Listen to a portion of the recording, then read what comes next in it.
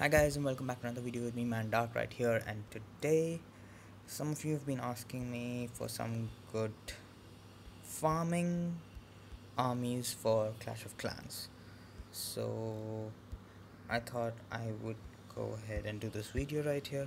So this is basically what I have been using for my farming. So which is basically a bunch of clones. It's a Lunian with a couple of archers and lightning and rage. I tried not to use the spells, but sometimes it's needed to get that 50%. And I'm not really good at this, but I hope you guys can make something out of it. Especially since this 4 times event is going on for the star bonus, I guess you guys should really do this right now. I will show you one air and one land that I use, and you guys let me know if you use it and if you like it. So here we go. Aha, let's try it on this. Right, so you don't want to go from the archer queen side for obvious reasons, but what I'm going to do is I'm going to use everything all out right here, and I'm going to go lightning on this air defense, and I am going to go. So as you can see, he doesn't have much in his collector thing, so we're going to go for the collector. So we're going to spread it out right here and go minions behind that, and since archer queen is here, we go this, and then you want to go here and go here and then go here. So I usually don't like really go for the kill or anything. I just go for the loot.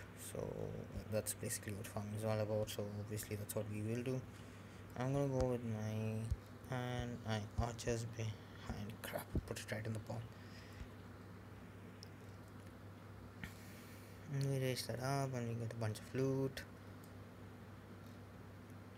And as you can see, we've got a lot of loot, and I'm pretty sure we're gonna get 50%. So yeah, this kind of never fails. I mean, this has been working for me a lot. It gives you only 1 star, but it's good enough. You get a decent amount of loot, and yeah, so that's one.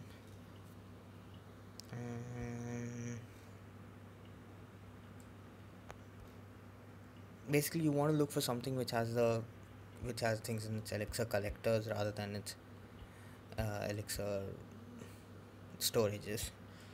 And oh shit, I'm so sorry. Training the same army again. Ow. No. Okay. So now we want to train this one. This one's been working well for me. So I am going to just gem this and gem this, and we are ready to go, I guess. Oh no, I can add some more things. So I am going to add 2 more giants, 2 more wizards, and 1 more thing, and train, and that's good. Alright, and let's gem our archer queen, gem our barbarian king, and I think we should be good to go. Alright, let's do this. For some reason, when I use this basic army, then the level of the opponents go up, and I don't want that. Again, the principle is the same. So you want to keep a tank in front of you so that your other units can take care of this. Wow, this one's gonna be easy. Alright guys, here you go. So first you want to obviously go for your 1 2 3 4, go for these, and then go for these, and 1 2 3 4, and then put this down to take care of that. And again, same thing, 1 2 3 4 5 6 7, and 1 2 2 2 2 2. Oh shit, put the wrong thing around. Oops. And then you can, if you want, you can use the rest of them, but I don't think you really need to, because as you can see, so the wizards are tanking, the giants are tanking for the wizards, and wizards do work. It's as simple as that.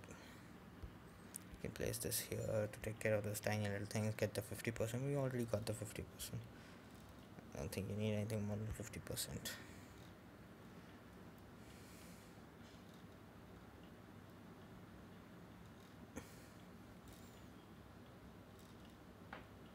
Okay, so main thing is you need to choose a nice base which has more of a collectors outside, rather than trying to go deep into the base and attacking.